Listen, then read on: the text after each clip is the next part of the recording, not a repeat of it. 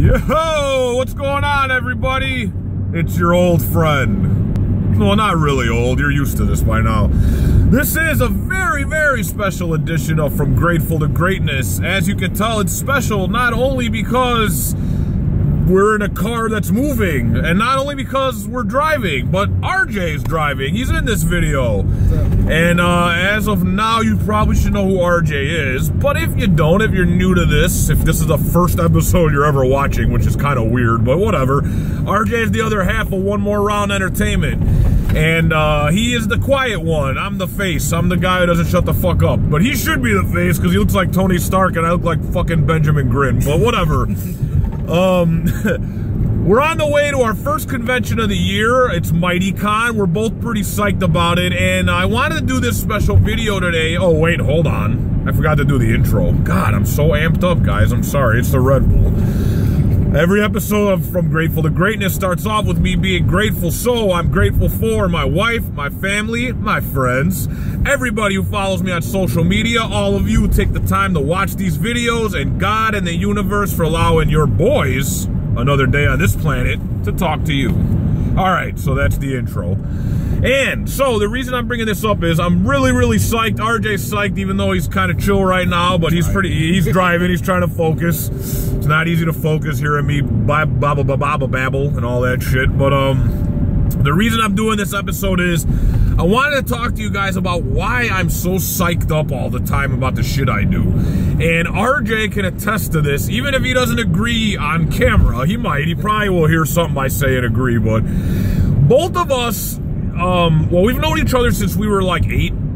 And we went through quite a bit of shit, man. A lot of different things and a lot of the same things. We went through a lot of shit. A lot. RJ actually went to the Air Force, believe it or not. And that's something that, you know, a trial he went through, if you want to call it that.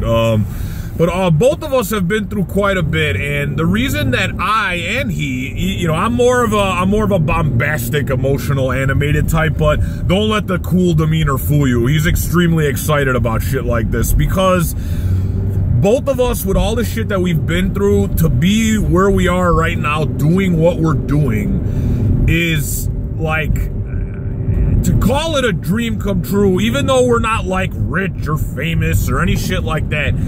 Both of us, considering all the dumbass things we've done, all the mistakes we've made, and all the bad things that we've been through that weren't of our doing, just bad experiences in general, considering all that, like, we shouldn't be here right now. You know, like, we really should not be here. We should, yeah, I should be fucking dead. You guys know my story. RJ, I don't know where the hell he would be, but yeah.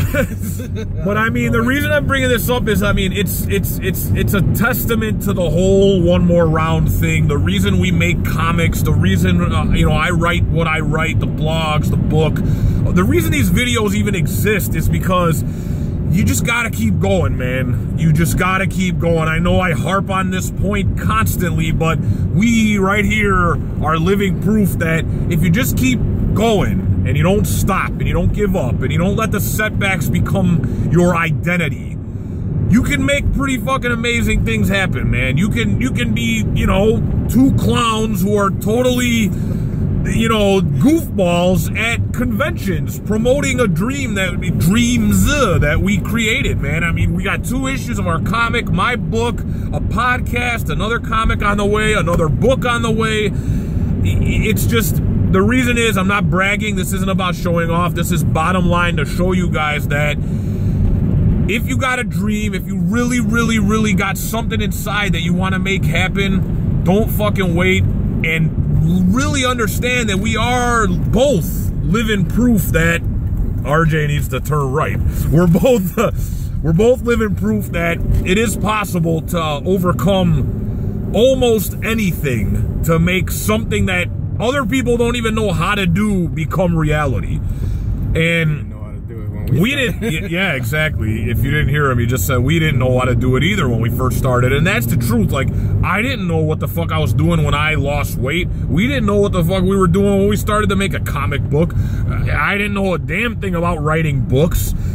you know, everything we've been doing is little by little, step by step. And that's one other point I want to make before I sign off, because we're almost at the con.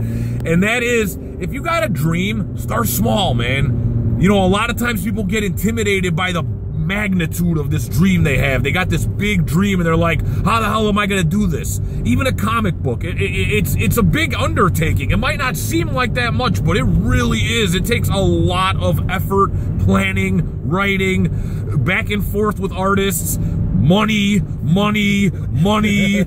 It takes a lot, man. And you know, like I said, man, you got a big dream, whatever it is, weight loss, learning to play the guitar, becoming a fucking rodeo clown. I don't know what it is you want to do, but start small. Don't let the magnitude and the size of the dream deter you from what you were put on this earth to do. Because if you start small, you'll start to see that little by little, the universe will respond and things will fall into place. I promise you. And that's it. We're here. Look at that. Perfect timing. Time to go sell some comics, send some good mojo our way, and remember, all you need is a start and some heart. Peace.